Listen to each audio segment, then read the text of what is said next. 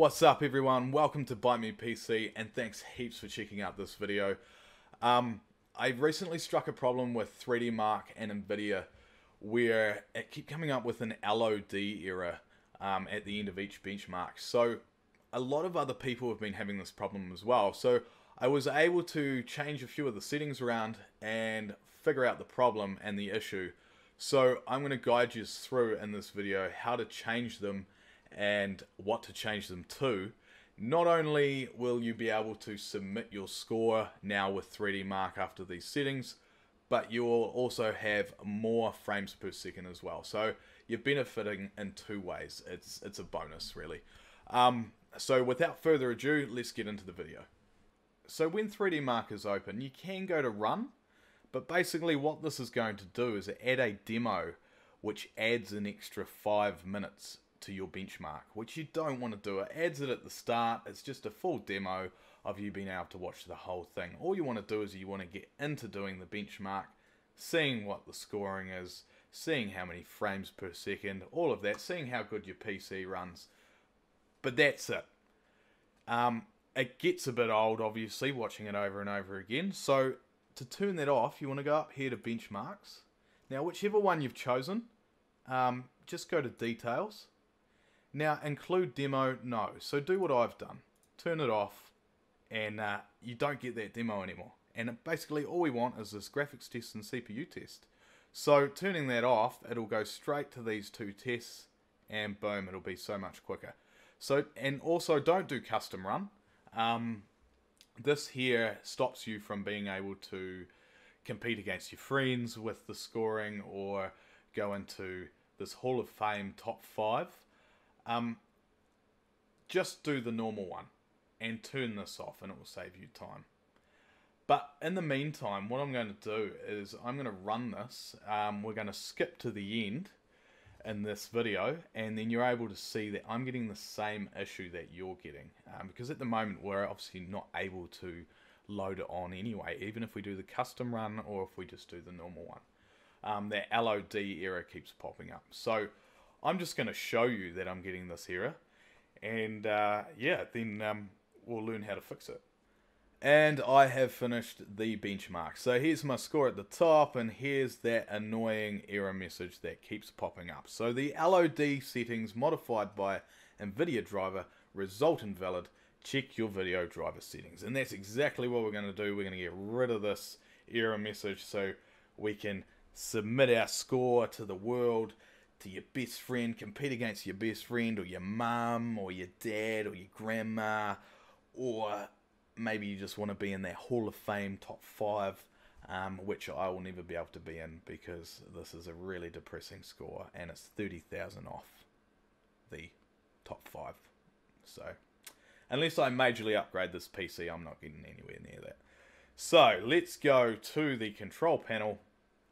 And what you're probably going to see, or before that actually, it's either going to be in here, in the bottom right, just click this arrow, or type in Nvidia control panel in the search button there, or you can right click on the desktop and it will bring it up in here. So that's just letting you know where it is. But anyway, what you're probably first going to see is this. This is what it will probably bring up when you first open it up. So it'll either say let the 3D application decide, or it'll either be on that, or use the advanced 3D image settings, or use my preference emphasizing either quality, performance, or in between. Now you want the center one. You want this second one here. So click on that and either click me there or go up into the far left here and up the top, and it will say manage 3D settings. So click that. So what I've done is I've already actually put in the settings and applied them. Obviously I did it after this benchmark, but I did it so then we can just look at this and you guys can see it, copy it straight into your settings, and boom, it'll be all fixed for you. So the ambient occlusion will be off, the filtering will be application controlled, the FXAA will be off, the gamma correction will be on, the mode application controlled, the transparency will be off, the GPUs will be all, the factors will be off. Now I'm just going to scroll down. And the maximum pre-rendered frames will be 1.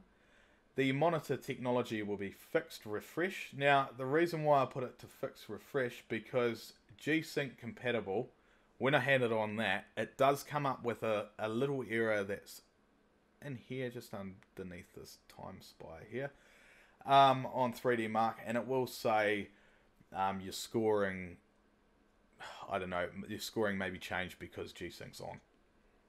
So you just go to fix refresh and it doesn't come up, and that's, yeah, you don't have any problems then. The MFAA will be off. The OpenGL rendering GPU will be auto select. The power management mode will be prefer maximum performance. The preferred refresh rate will be application controlled. The shader cache will be on. Now these texture filtering, the 4 of them here. So the first one will be on. Second one will be allow. Third one will be high performance. Fourth one will be on. And threaded optimization will be auto. Triple buffering will be off. Vertical sync will be off. Make sure you turn that off. Virtual reality pre-rendered frames will be 1. Just leave it at 1. Then click apply, which should be down here. So click apply. It'll flash a wee bit the screen, and yeah, then it will be applied. After that, then go to configure surround physics, and over here in the right, go down to your graphics card. So it'll either be on auto select, CPU, or graphics card. Now you want it on your graphics card, so click it on that and just keep it there. So after that, another apply box will come up. Click apply, and then everything's done. It's all finished. So now what I'm going to do is I'm going to do a benchmark now, another one, just to show you that it is legit and it actually works. Just so you know that I'm not trying to waste your time and pull your middle leg. But anyway, I'm going to go and do that.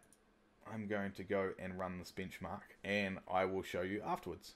So see you in a second. So there we have it. Finished the benchmark. Got the score. It's increased and it's valid. No more LOD error messages popping up.